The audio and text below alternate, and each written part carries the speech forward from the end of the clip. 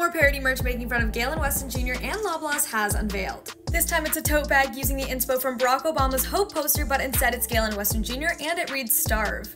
This tote comes after Christopher Lamb's Loblaw-owned Live Life Hungry t-shirt made headlines when Loblaw came after him for using a logo that looked a bit too similar to their own. The totes are sold by Cutouts Canada, which is based in Victoria, BC, and sell for $30 each. Although some are loving them, others are calling it another form of exploitation to upsell a cheaply made tote bag. What do you think of the Starve tote bags? Let us know in the comments.